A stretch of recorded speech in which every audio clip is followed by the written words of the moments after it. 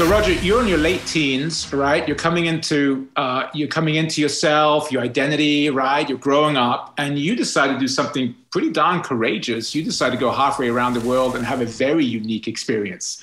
So do you want to give us a little bit of context and jump right into one of your maybe first big courageous decisions? Sure. So I grew up in Miami, and I went on an 8-week program in Israel and came back, and it just wasn't the same.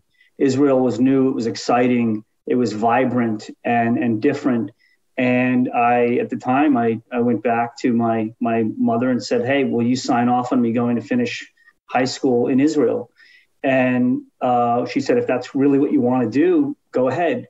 So I went back to Israel, and I got into a program, and I ended up, it was supposed to be, go back for another year, finish up high school, come back, and you'll just go on to college and do your thing. But I didn't come back for another 12 years. So it was exciting, in other words. I mean, in other words, it certainly was. And, it was, there was a mentality there that just, it was contagious. And that is a real can-do attitude, a fearlessness. Some people call it bravado, but it was something that I attached to and said, wow, I want to be like this. And so when I finished up high school, and my choice was, do I want to go back to the US and go right into college, or do I want to do what a lot of my friends were doing in Israel, which was going to the army? And so the only thing I really had to do was just give them a thumbs up and say, I'm interested in staying the same course as my Israeli friends and colleagues are doing, and just say, yeah, I'll do it. And what I ended up doing is I took Israeli citizenship and went right into the army. And the army was a phenomenal experience. It was something so completely different than what I think kids in the States go through at 18 typically. Oh, there's no question. I mean, we're about to jump right into that, and the formative and the character building, and like that. It's a pretty in-depth program with the IDF. Some people I've heard say compare Israel and the United States in mentality, in the sense that like get it done. We like winners. Was that similar for you as well? Did you see some similarities between the Israeli mentality and the U.S. mentality going over there? Yeah, there's a lot of similarities in the work ethic and the get it done mentality. I think the Israelis, because many of them go through compulsory military service, you're always you're bringing up the people around you as well. I think the Israelis do that exceptionally well, and that harkens back to things you have to do even in basic training. You're mashed together with every segment of society, people that you might not associate with otherwise, or from a different part of town or a different part of the country. You're all sleeping in the same tent. And you're all getting yelled at by a platoon leader that's screaming at you to tear the whole tent down and set it up 20 feet away in 10 minutes. And that really takes teamwork. And if you don't get it done, you just go through constant punishment. So a lot of the things that you do, you're grabbing your friends, your colleagues, your coworkers, and in that case, the soldiers next to you, and you're getting it done. And I think what ends up happening is that kind of carries over into society, where people are, one, they develop a fearlessness, because in the Israeli army, you're sleep deprived. There are things that you get done and you learn it. It becomes second nature. And then that other piece is you're going with you're dragging your colleagues alongside of you. And the expectation is they pull you along when you need it. And I think that was multiple orders of magnitude greater than what I've ever seen in the States. And that's why I think there's so many successful Israeli companies out there, from startups to big multinationals now. I think it's super interesting because, like, not only did you go through, I mean, it wasn't even, I was about to say you became an adult in about 10 minutes, but you kind of took on like the warrior mentality, right? I mean, it's a world-class organization. I also like what you said about kind of iron sharpens iron. You had to deal with these people. So you had to get over your ego. You had to figure out a way to work together. Did you stay in contact with folks in that time? Maybe even some folks. Yeah, absolutely. I mean, there are bonds that are forged there, and you stay in touch with people the rest of your life. And it's funny, you can ask somebody. They say, what call up were you? And you give them the first three digits of your call up of your Israeli Army ID, and you can tell exactly kind of what they went through, what they were doing. Because if somebody comes up and I say, "Hey, what are you?" and they go, "I'm 469," I know when they went into the Army and kind of what was going on at that time. So it's an interesting question. Certainly, and it has influenced me for the rest of my life. I've stayed in touch with a lot of people that I was in the Army with, and it's a common experience. So what was typical in Israel or for another Israeli, eventually, you know how Americans go, "Hey, so what do you do?" The Israelis will typically turn around and go, "Oh, so what'd you do in the Army?" Right. That says a lot about you, right? It's kind of like a branding of sorts on your character, right? Of who they go, what'd you do in the Army, and what's your call-up number, like the first three digits of your call-up number? I've heard that the IDF also really teaches you, maybe more than most militaries, at the base level. I hear in special forces and most militaries it's different, but really how to think. They want you to be a thinking army. Like, okay, look, this is the order, but you're going to be on the ground. Situations change. Am I on the right track here? 100%. That's something that I found. I wasn't expecting that in the IDF. And you get through it, and then they're like, "Oh, by the way, if you have to switch things around when you're in the field, you just do it." And that's pervasive. That goes from a general all the way down to a private. There's an expectation that if you have to, adapt, overcome, and improvise, that you do it, that you don't ask permission. And they go through exercises, even in reserve duty. I remember they'll throw like kind of a wrench in the plans and say, and all of a sudden you have to like do something else, and they'll do that on purpose. But there is permission to change and really be resilient and kind of do things according to the reality in the field versus what the plan was. Yeah, you adapt on the spot, and there's a lot of latitude for that, right? To take advantage of the situation.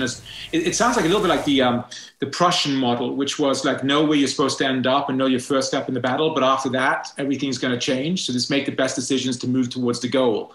Does that resonate with you at all? Absolutely, and you see, and that really that carries over into Israeli companies, and that's why you'll see NICE and Checkpoint and Wix and WhatsApp, and you'll see these phenomenal companies that originally they were going this way. They saw an opportunity, they kind of shift gears, and now they're big global organizations, or they've been acquired by the likes of Google and others. And that's because they could see something, they're on a trajectory, but when they need to change, they pivot very quickly and very efficiently. They do, and so. In the business world, you've had a very successful career. You're a senior executive doing a lot of transformative work, having exposure to very senior executives. You're a trusted advisor to many. When you run teams, because you've been through that model, is that a model you feel very comfortable in empowering people, with you and underneath you and people that report to you? How much of that do you try to infuse in the environment around you? Wow, that's, I learned some valuable lessons. When I came back to the States, after a pretty short period of time, I took on a role, and it was, "Hey, Roger, here's your team." It was 12 people. Yeah. And I really, I think there is, in the military, of course, there is a, "Hey, do this." And everybody goes, "Done," and you get it done. I didn't know that you're not supposed to do it that way in a corporation. So in a team, there's a lot more finesse that has to happen. So, I certainly think that in transitioning from a place where everybody's wearing the same uniform and there's just an understanding to a much more diverse type of organization, what I had to learn was there's different personalities with different agendas, and it takes it back down to there's not this like, hierarchy or this understanding that there's a certain way to perform and there's an expectation. There's a lot more of a dynamic interaction and interchange between the teams. You've got to act with empathy and with kindness. And I learned a lot. That was my first real job running a team. That was definitely a learning experience. I learned that you have to ask, not to tell. Right. I love that, and you probably gave people a voice, and so I love the fact you kept the best and left the rest, right? Like you're picking up skill sets as you're going along. So you come back to the United States. Maybe this happened in Israel when you came back to the United States, but you happened to catch a pretty big wave, pretty early on, which is also a courageous decision, right? Because it's not a charted course. People aren't sure where it's going. Why don't you tell us a little bit about what you caught, what wave you decided to surf? Yeah, so I went to work for the first DSL provider in New York. And I was like, wait a second, people are going to be able to get what kind of bandwidth for how much? And it was almost mind-boggling to say, oh, you can get, T1 speeds for $39 a month.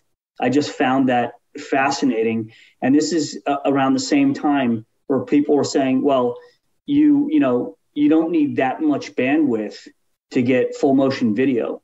So you saw streaming applications coming up, very few, but you saw them. And it was, oh, people are going to be able to create and share content, full motion video over the internet at will. And this is going to be a huge opportunity, a huge business.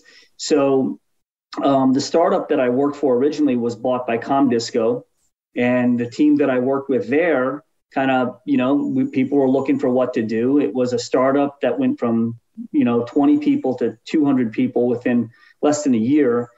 It was bought, and we found ourselves going, are we going to stay with this big company, or are we going to go do our own thing? And I raised my hand with me and some colleagues, and I said, listen, it's not going to be about providing bandwidth to customers. It's going to be about what you can do over the bandwidth. It's going to be about the applications. So we built the first streaming media network that enabled users to create and share full motion video from one-to-one or one-to-many anywhere.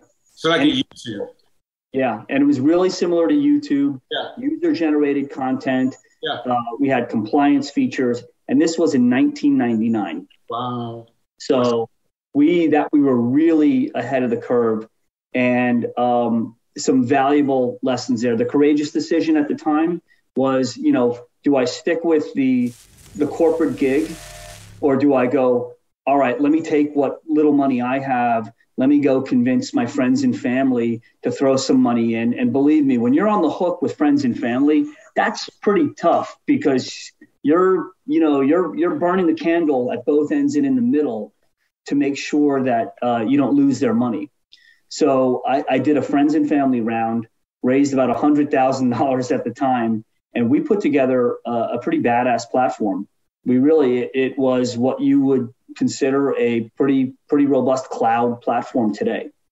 And we quickly got some accolades. I went to NYU Stern Y2K business plan, and I got first runner up, and all bets were off. I've got a few big players to throw in a few $1 million, and we built this application. It was very robust, and we were going around and saying, okay, now we're going to take this to the masses. Yeah. So we had, about 50,000 users on the platform, and they were free users, by the way. It was a freemium model.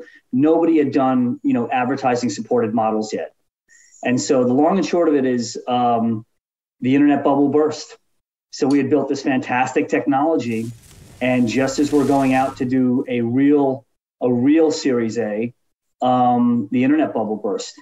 And, there was a question of how far is the internet going to go? What's real? What's not real? And, we were saying, I would still continue to evangelize full motion video, streaming media over the internet. It's going to be huge. Trust me, guys.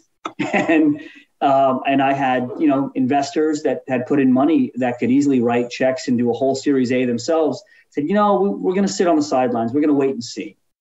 And in the meantime, we ran out of money, and I had to. I mean, I'm sorry. how gut wrenching was that? I mean, like, I mean, you must have been emotionally invested, I would assume, right? I mean, That was one of the hardest experiences of my life was it really? because it's not only because I lost money and I Yeah, lost friends and family money, yeah, but I knew this was going to be huge. yeah. And I was saying, trust me, guys, this is going to be $1 trillion business. And what I had to do is I had to fold up shop. I gave employees kind of 3 months of runway. I was a good boss. Yeah, you were. I gave everybody 3 months warning that, hey, this isn't looking good. And if we keep on this trajectory, we're running out of money in 3 months. And so people were able to go find jobs. They were able to do something else. And I did that because I cared for everybody. I had about 28 people on staff at the time. And Did that trigger anything in you personally, like some heavy thoughts, down moments? What was the emotional, spiritual, physical? I don't know what words I'm using here, but what was the hangover of something? I mean, that was just, it was, you could almost see that, you could see the promised land. Yeah, It was right there. yeah, I'm going to be a billionaire. yeah. And it's right there. And all I have to do is just get over the next few hills and I'll get there. And to get killed on, the third hill in was really difficult. It took me a good 4 years to recover from that. Really? I was brought back down to earth that, not everything, you're not going to make it. You're not always, and things are, a lot of things are under your control and a lot of things are out of your control. So with hindsight, I really had to reflect on the things that were within my control that I didn't do well to not make those mistakes again. And I had to let the things that were beyond my control, just let them go. Yeah. So, I was left holding the bag. I mean, believe me, I had signed for a lot of the infrastructure. I signed for it personally. And believe me, and I had to pay that down. So not only was it like, sorry guys, I lost all your money, but now I've had creditors coming after me saying, oh, by the way, you've got to pay us back too. And I wasn't even 30 years old. Yeah. And you know what I did? I paid them back. Hey, that's I great. did. Integrity. I didn't declare bankruptcy. I said, let's work on it. And I basically paid those creditors back. So nobody could ever say like, I didn't do the right thing. Now, as far as what I would have done differently, I think that focus is a key. And you can pivot for sure, but out of the gate, you want to have a pretty rock solid focus and have some key differentiation. And then it's speed.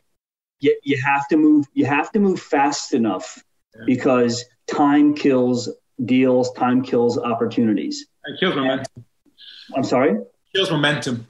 Yeah, absolutely. And I think that we weren't sure whether we were going to be a consumer play, a B2B play, both. We had pivoted on branding a couple times, and I think that I lost a good 12 or so months in limbo with a finite amount of resources. And there was still a burn rate, there were still people on staff, but we weren't sure. And in hindsight, being 2020, I think I should have just put a stake in the ground and said, this is what we're going to do. And this is what we're going to be. And I want to make a beeline to revenue, because that would have been the game changer. It is now we're getting revenue. We've got advertisers that want to do pre-video or post-video roles, or, just like YouTube. We were thinking about that. Nobody was doing them yet. And that's what the vision was. So it really is about stake in the ground, stay focused, execute that vision, and then get to revenue as soon as possible. Yeah. And I didn't do that. You got to place a bet, right? You can't be, because I've seen that in my own life as well. Like at times you just have to place a bet. You can't be wishy-washy. I'm not saying you were, but I'm saying, okay, look, it's left or right, but you got to pick one, right? And just go down and then start executing and you'll make the pivots. I get what you're saying. With regards to the friends and family that you're taking money from, any shame around that at the time? Was it hard to see them? Was it hard to like, what was that like? I'm just like, it was brutal. It was, yeah. It was brutal. I mean, I just, I took money from my brother. I took money from my in-laws. I took money from friends. I mean, that was just it was absolutely brutal to go to the family gatherings and stuff because, yeah, I always felt like I had to explain or re-explain what happened. And that, people got over it over a few years. But like I said, it was a good four or so years before I started, coming out of that rut. That's how punished I was. You're coming out of the rut and you begin to, what I love about you is you're such a big dreamer. Like, you've got two qualities that I love in a person. You're a big dreamer, but you're incredibly pragmatic, right? Like, you can ground a dream and execute a dream too, right? Thank you. Amongst many other wonderful qualities. It's been about 4 years, you're coming out of it, you begin to dream again. What happened then? Were you thinking about going into another startup, or did you think about going into corporate America? Were you at a fork in the road? How did that all what come about, the next step?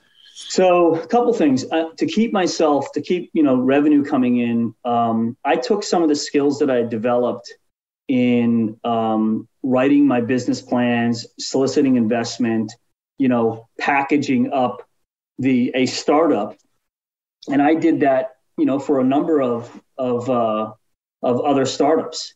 So that's how I lived over the 4 years, and I got pretty good at it. Yeah. And saying, this is how you have to do it. So in my mind, what I was really doing is I was applying some of the knowledge and the mistakes that I had made at UStreamIt, my other company, to these startups. And I was saying, you've got to write this, you've got to do this, you have to make a beeline to revenue, you have to not take a bad investor. I mean, I had some bad investors too. The color of the money is the same, but when a bad investor parks him or herself in your office and acts like they run the show, that's very distracting. And I think, that was a big part of what happened at my first company. But coming out of the rut, I had to take a deep breath. And that rut, you don't make good decisions when you're in a rut at all. Yeah. You're really in a position to make a string of bad decisions, which is what I did over the course of 4 years. We moved away from New York, where I lived at the time, where I think I was really just culturally, and my connections and everything was in New York. And I moved away for 4 years, and it was a mistake. It was 4 years outside of New York that I could have been building myself back up, but instead I was looking for something else to do. Were you looking for an escape of some sorts? I absolutely was. I was so, I was so ashamed of losing. And of that startup going down in a ball of flames. And to add insult to injury, YouTube gets bought for a couple $2 billion. And people were like, wow, that was your vision. And I went, yeah, it was. And so I looked for something else to do. I invested in another business that didn't, completely outside of the industry, failed. I just was in a rut. I ended up going, what am I going to do with my life? And so because this guy, did you have to forgive yourself? I'm not sure if I'm using the right language here, because I'm not sure you had anything to forgive, but maybe should I put it, how did you come to peace with yourself? Yeah, lots of books on tape. Yeah. No, I mean, I ended up saying, I don't know if I ever forgave myself. I'm not sure that was the right word, but yeah. I think it was, I got a little older. I was more grounded. Okay. So that was another thing during that startup, the tail end of the startup. I had my first child, my wife, we had our first baby. And so I was thinking, I have other people that are dependent on me now. So it's not so, oh, woe is me. My ego is hurt. I failed at this venture. And, but now it's, woe is me, my ego's hurt, but I've got a wife and child that are depending on me. And then soon other kids came along and a mortgage and obligations. So I think that was grounding. And that kind of brought me out of that rut where I said, listen, I can't be, who am I? I'm not that smart or that successful. I had to bring myself back down and be humble and think, I will do whatever it takes to work my way back up to, where I want to be, not just for me, but for my wife and child, and ultimately my wife and children. that's how I kind of got grounded and got out of that rut. I love that. I think, yeah, I love that. Last question on the startup that you had.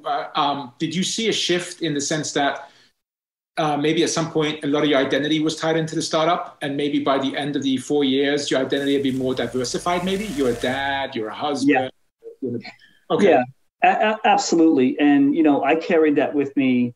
I carry the kind of the startup mentality, the entrepreneur's hat, because I could see things from that perspective. I could also see myself and a lot of folks that are going to go down a path and make a lot of mistakes. Yes. And when I go and I advise, or I'm a mentor to somebody, I say, hey, I've been there. I've done that.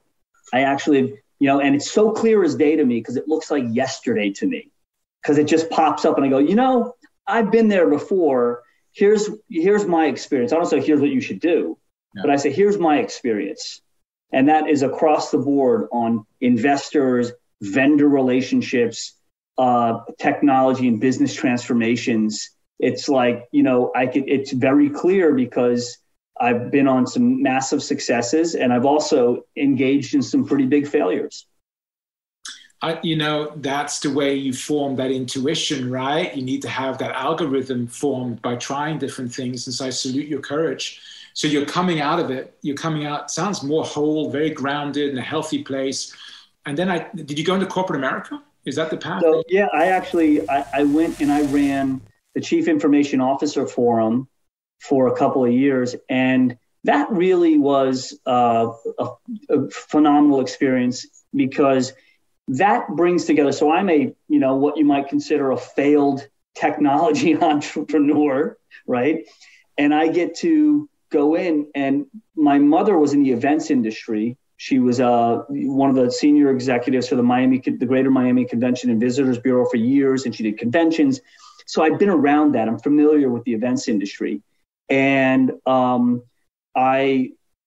CIO forum was looking for somebody that understood or could at least speak intelligently to CIOs and CTOs and senior IT executives and suppliers that vendors that target those clients, to get them to come together for annual forums. And so I joined Richmond, and I ended up running the CIO forum for a couple of years. And that just did wonders that got me back into the conversation with technology executives. And it was a wide swath of technology executives across financial services, media and entertainment, retail. And it was just great exposure to have those conversations. And what ended up happening is one of those CIOs said to me, he's like, we would talk at the forums, and he said, you're not an events guy. You're more of a, business technologist. Like, what are you doing here? Party planning. And I just said, I told him what had happened. I told him I founded a technology company, and he invited me out to San Francisco to meet with the chairman of the company that he was the CIO for. And they brought me in. It was a phenomenal transition. And that was my jump back into technology and the business of technology. What a great story. I just love how sometimes you go through the front door, sometimes you go through a side door, sometimes you go through a back door, right? Life has a funny way of taking you where you're supposed to go, right? If you're open to it. Yeah, so, absolutely. You have tons of great connections. You were probably one of the most informed people in tech from a CIO perspective, right? Because what I ended up doing there is I created some reports. So when you have a room full of, you got a couple hundred CIOs and CTOs from some of the largest and most influential companies in the world, what's interesting? Asking them questions and getting them and documenting kind of trends across the industry. So I got to innovate at the CIO forum. We created different types of packages. We created reports that you might see out today as what you might see from Gartner or Forrester. We had the same audience captive, and we were able to say, why don't we come out with reports that will show industry trends across CIOs and CTOs? And typically it was financial services heavy, but I pressed hard to really go down the path and leverage that information. And that was the thinking. That's the entrepreneur's hat, leveraging access to some of the top technology minds in the world and then monetizing that. So I love that. So now you've had a number of very successful stints at Fortune 100 companies. And how do you approach, Roger, how do you approach the duality now of, okay, you still have the startup minds, you still have that, like, you want to go 180 miles an hour. Not necessarily possible always in a very, very big company, but the benefit is you're in a big company that has distribution channels and resources, and you can have impact maybe a lot quicker. How do you navigate that world? That is a really that's a tough question. Well, I mean, I certainly learned a hard lesson there. So I go to work for a smaller consultancy, and I go to do hard charging, see an opportunity. I want to go down this path, and you could see the fear in their eyes, going, "Whoa, whoa, whoa! We don't do that, or how are we going to pull that off?"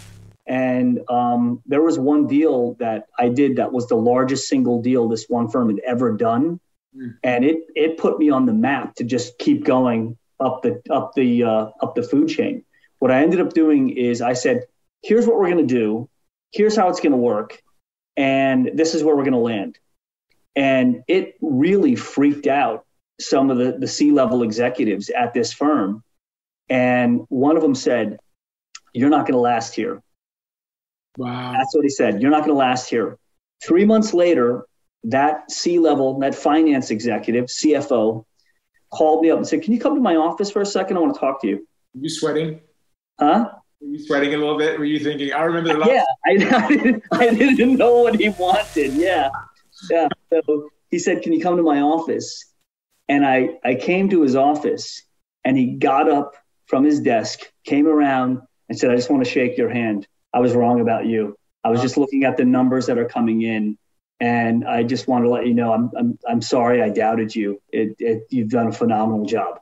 That's character. And that was such validation, because that was the same guy that said I wasn't going to last. I love that. I mean, in some ways, you're kind of like a teacher or an evangelist even, right? You're trying to create safety around explosive growth, very hyper-dynamic thinking and innovation. So it's not only about proposing a plan, it's building constituents. Is that correct? You got to build a series of constituents. And is that correct? Am I on the right path? Yeah. And there's a way to do that. So I got away with doing it at that smaller firm, smaller boutique consultancy. Okay. Got away with doing it there. My star was bright, and I went to work for one of the big computer firms. Yeah. Okay. Yeah. Global computer firm. I thought, I made it. Look at me. I'm back on the horse. Wow. I got taught some lessons there. I had never been in a firm that large. Okay. And I was brought in because of my approach, my startup mentality, my entrepreneur's hat. And I remember them asking me in an interview, because my star was bright. I just did this massive deal. And they said, "Well, what makes you want to work here?" And I said, "I'm not sure I want to work here." And they were like, "Oh, hire that guy." So it was a kind of a startup-y division within this much larger corporation. Yeah. But that quickly, they decided to pull the plug on that within 6 months of me joining. But my mentality is hard charging. Let's go. We're going to get it done. We're going to get it done. We're going to get it done. I had never navigated a super political global corporation. Right. Okay. So I ended up learning some real valuable lessons there. And that is, I can't do whatever I want, even though the end result may be massive amounts of revenue and all kinds of positive stuff. I have to take into account that there are ways to dance. Yeah. And that finesse, yeah. It was another layer of finesse that I wasn't used to. So if you look at my career going from Israel all the way through to IBM and how that looks, I think what's increased exponentially from my time coming from Israel and landing ultimately at IBM was the degree of finesse that I've had to learn to use in the different organizations. I wasn't familiar with how political and how sensitive things can be. And I got taught a lesson at my first big global company. And that was also a humbling experience. So, curiosity, you might add any details you can share around that? I'm just curious. Yeah, so it was, you give up for the large company with distribution and with access. I think you give up a little bit of flexibility and sometimes a lot of flexibility as far as how you operate, because it's didactic. There are hierarchies and methods and things in place because they're large global public entities, and that's how they work. So when I was going down the path, I was part of a much smaller team a much smaller, almost autonomous team in this much larger entity. And when that went away, I went to go and work for a much larger business unit, but I acted the same way until somebody said, hey, you can't do that here. You need to work this way or that way or this way or that way. And I said, oh, then I'll just switch teams. Well, you have to think, when there's rules and there's certain policies in a large organization, that policy was the guy that I said that to, the person I said that to, has the power to say, no, you can't do that, or I'm not approving that move. Right. Ding, ding, ding, light bulb goes off. And I'm like, I can't. So that was a very valuable lesson. And the alternative, and the only alternative after I let the cat out of the bag that I didn't want to work in this person's organization was, well, there's the door. I went, okay, well, I guess I'll just let myself out then. So when I, fast forward my next opportunity, and by the way, so what ended up happening is I joined a startup. That startup was bought by a big public company, and we helped integrate and transition to, integrate the offerings of the startup into the large company. And that was a phenomenal experience because I leveraged both my experience at the large global company of getting marched out the door. So I know now I know that I have to be political and very sensitive to larger public companies, as well as the entrepreneurial experience in having to work with a team that's transitioning from a startup to a large company. And it was educating them too, like, hey guys, no, we can't do it that way. Educating them, yes, you can't do it that way. Everything by the book. There's a lot less flexibility when you've got rules and regs around everything, travel and entertainment and expense policies and all that stuff. So I'd already had the experience over here, and I was able to foster kind of a team and shepherd them into working for a big company. And that was a phenomenal experience that I was able to move from New York to Austin, where I live now. And I was packaged out after that transition went through. I was packaged out, and I found myself in a very comfortable position being able to make choices again. My choices: can I invest in some startups and work on a startup? Do I go to work for a large company again? Do I do that? And I thought to myself, well, why can't I do both? And that's been what I've done. I ended up going to IBM. IBM has been a phenomenal experience. There's such bright people there. There are such bright people at IBM. I mean, literally some of the smartest people I've ever worked with. And but at the same time, in Austin, I'm exposed to a plethora of phenomenal startups with the energy that I remember I had when I first came back from Israel and founded my own company.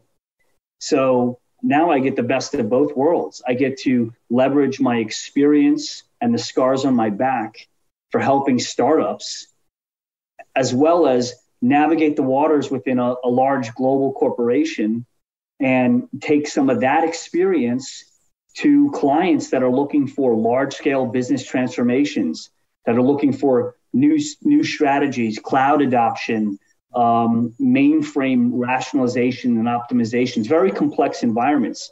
And I think the biggest thing that I do today that I probably wouldn't do otherwise is I get to look at things across an industry, and I get to say, let me tell you what I'm seeing. It's basically telling the truth, telling a CIO or a CTO, here's what I'm seeing across the industry. Here are some trends we're seeing. And, they may have an agenda or a goal or objective. And from my position today, I get to say that's a little flawed. Here's what I'm seeing. Or I understand your goal, your objective, but your timeline to get there or your budget to get there or the way you want to get there is unrealistic. And let me present an alternate to you. Let me present an alternative plan or set of plans to you. And I know today how to rope in the right resources, foster a team that can come in and show somebody who is looking at a very, very complex environment how to go to the next level. Yeah, it's like systems thinking. I mean, you got great, you can think through an organization, horizontally and vertically, and how do you integrate the different divisions? And it's such an amazing skill set you have. And I love that you get to scratch your entrepreneurial itch a little bit in big corporate America, but also through your investments and so forth. Yeah. But one of the things I love about your story, Roger, is that you have had the courage to reinvent yourself a number of times. Yeah. You said, okay, this is not working. Okay, then it's me. I have to own this. I have to take responsibility. I can change. I may not be able to change them, but I can change. Is that resonating with you at all? That type of Yeah, absolutely. Sometimes I'll reinvent myself because I want to reinvent myself. Other times it's forced on me. Right. That's right. That's right. And it's not, listen, I am less averse to change now than I've ever been in my life. Today, we have the tools to do everything from learn how to change the spark plugs on your car all the way through to do very sophisticated technical certifications. I just completed one. One of my other COVID projects was I want to start to do more technical certifications so I can talk intelligently across alternatives, cloud alternatives to my clients. So what do? It's not all, but a lot of it is available to us. So it's funny. I use the tool that I thought of over 20 years ago that people were going to be using. I'm using that tool now. It was in my vision for Ustream. It originally was people are going to be sharing content and they're going to be showing people how to do things that those other people don't know how to do, like build a shed, change spark plugs, or stand up a cloud environment. What a great story. I mean, I just love it. It's so rich and dynamic and so many twists and turns. And I think you got some great chapters left. I think your best years are ahead of you. I think you're going to see some crazy, amazing projects come to fruition. It sounds like you're hitting this thing called convergence. I've got a friend, he's a former 2-star general, and he talks about this thing called convergence, where all your experiences and all your skill sets and all the environmental factors all come together at the right time and create some amazing opportunities. Is that what you're feeling like you might be right now in your? Yeah, absolutely. I also, talking about courageous decisions, I'll say no when I need to say no. And it's not always a financial decision. Sometimes, if there's no chemistry in something, I said that to, there was an executive that said, hey, I really think you should come and work with us at this firm. And I said, okay, let me speak to the people I'd be working with. And there was just no chemistry there. Yeah. And I just went, hey, it doesn't matter if it's going to be $1 trillion compensation.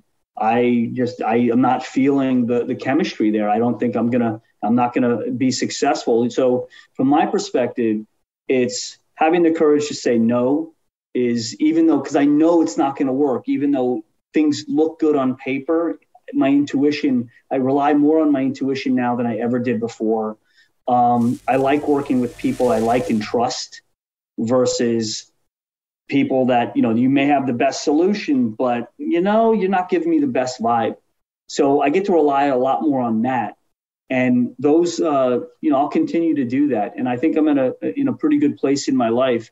And so I get to do, again, best of both worlds. I add value to the big corporate entity, and I tell the truth to the clients, and I love working with them and doing what I do there. At the same time, I love helping entrepreneurs. I like investing and advising. I'm doing that now. And so how I marry the two is I make sure there's no conflicts of interest. So typically, I can't go and work with a firm, a startup, that's going to conflict with anything I do for, you know, in corporate America for the company or for its clients.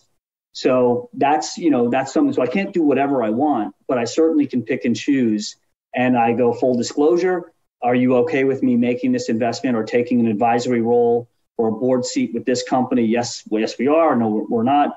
And then, you know, so that's the only limiting factor is if I want to stay here and add value, which I love doing because I love them both.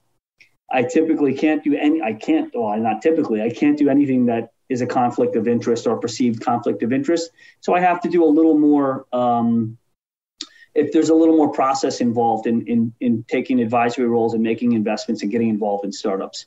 But they get me. They get all the scars on my back, the experience and everything else. As a matter of fact, I have a meeting, you know, in about an hour with one of the startups that I'm an investor in.